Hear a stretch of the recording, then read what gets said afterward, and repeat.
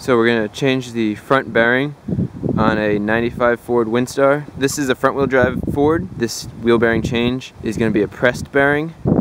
So you could use this method on most pressed bearing cars. With the car on the ground, you're going to take the axle nut and loosen it using a 30mm socket. So now that's loose. Now we can lift the car. Make sure you have the back wheels chopped off. And now we'll take the tire off. We'll put the tire under the vehicle for even more protection. We're going to end up wanting to get in here. So we're going to have to take the whole brake system off, caliper and bracket, to get the caliper off, the whole bracket and everything. So you want this whole thing to come off as a unit. There's a bolt here, which you can see, caliper, and then there's a bolt at the bottom right there. I suggest using a little bit of PB Blaster or liquid wrench on all these bolts that you're going to be taking off, because they're going to be hard to take off, especially if they haven't been touched before. The caliper bolts are a 15mm. Now it's time to use the breaker bar. So now the bottom one is broke. Time to get to the top one.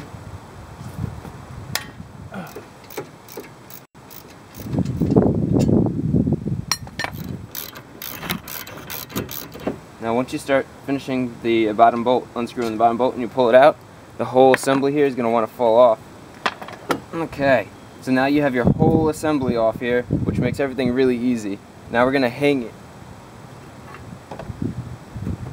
I'm just hanging that like that, and I want to make sure that this brake line isn't bent or kinked or anything. You don't want to damage that. Now we can take off the rotor. We're going to get the axle nut off the rest of the way.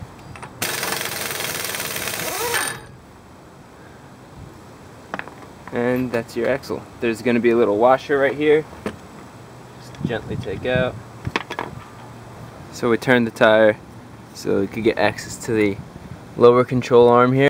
There's the ball joint that connects the lower control arm, and we want to take that off so that we could take the axle off.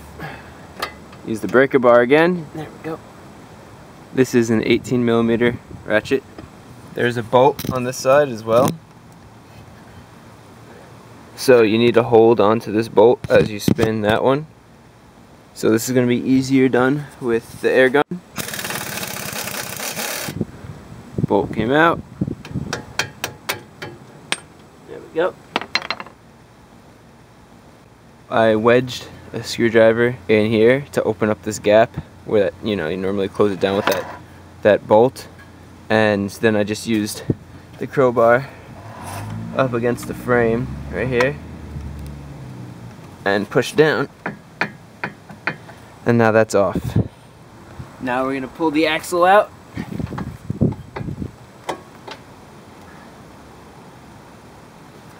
So we got the axle out of the way. We're disconnected from the ball joint on the bottom control arm. Now we're going to take off the tie rod. So at this point we're going to go take the castle nut off, so we have to get the pin out of here.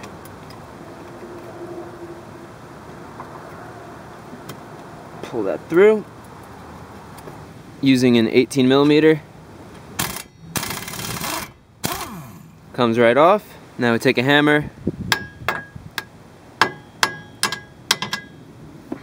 pop that off. There's the next bolt that we're going to get to. It's going to take off this knuckle from the strut. We're going to get the ABS sensor cable out of the way. This is an 8mm. There you go. This will come off like that. The strut bolt is a 21mm. So we're going to want to remove the ABS sensor. Kind of just push it with your thumb. Don't hit this. Don't do anything to break this. These are kind of expensive. I tied the axle out of the way so that it gives us more room to try to shimmy this out.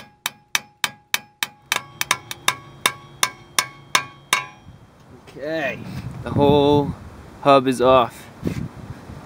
Now we could get to the bearing in here, pop it out, and put the new one on. So we're gonna take off this C-clamp or split ring or whatever it's called. There's a split ring in here. Just use the pliers. There you go. So that's out. I got the 30mm ratchet to pop off this part first. So I'm gonna hit it with a hammer.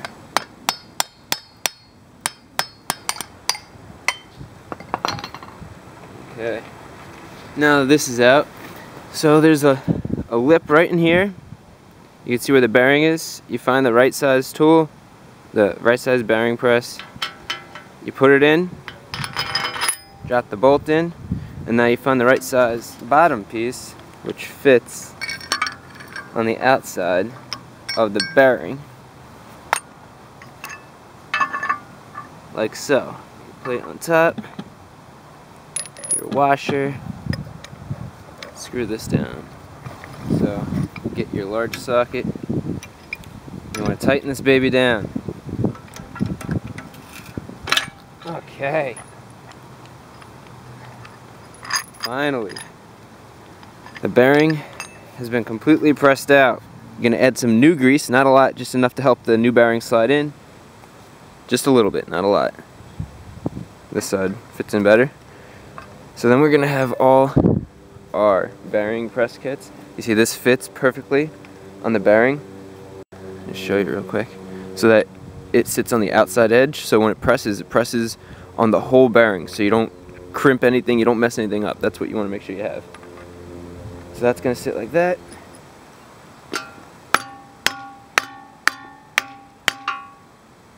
So after you get it in there a little bit, now you have enough of a thread to put that on, and then put the big bolt on.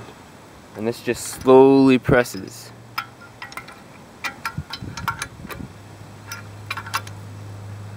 Okay. So there, it's getting hard to turn. Tighten it down. You don't have to go too crazy, but you want it to be snug, but you don't want to damage the bearing.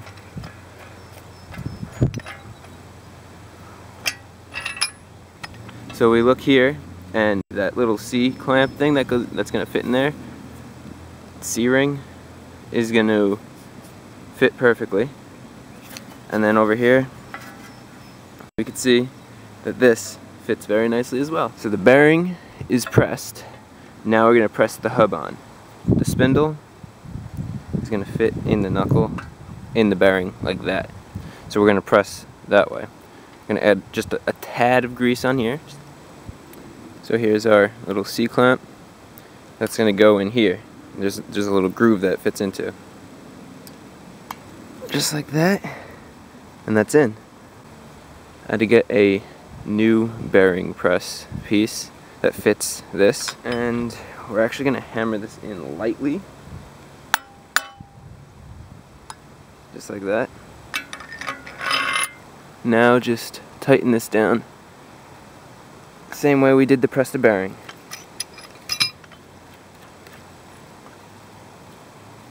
Beautiful, look at that. So here's how far you'll tighten it. You want to barely be able to get a flathead screwdriver in here.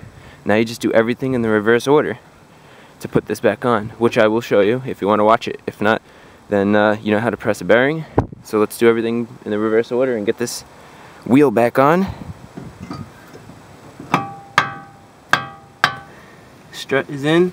So with the strut on, we're going to get the axle back in.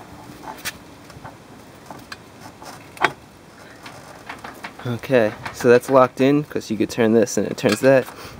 So the spindles are lining up. So let's get the lower ball joint in right now.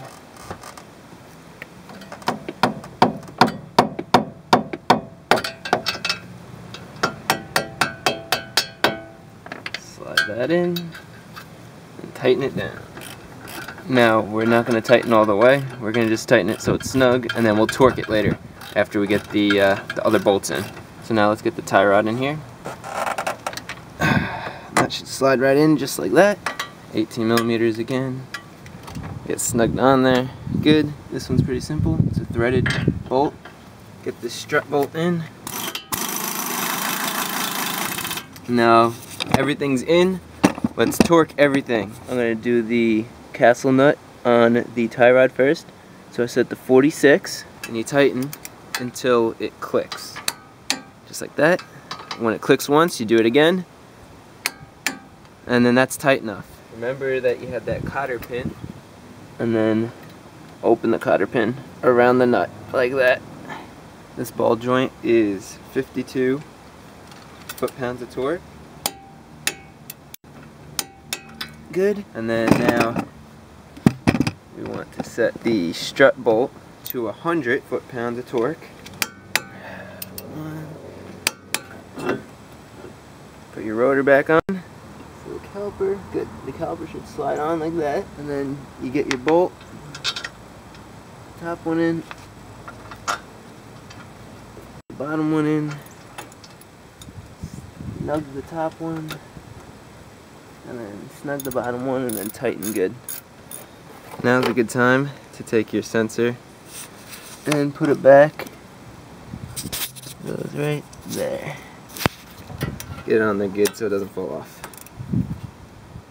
Now the last thing we have to put on is this washer, which goes on like that. And then your bolt. This gets torqued to 200 foot-pounds. So I'm gonna just tighten this so that's really tight on here. That's not even 150 foot-pounds yet. You just want to make sure that that's tight so you can put the tire on. You just want to tighten these up. And now we're going to torque it to 200.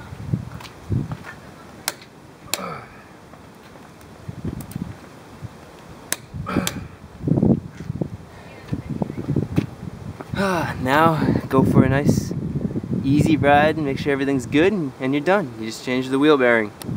Like the video if it helped out and subscribe if you want to see more how-to videos.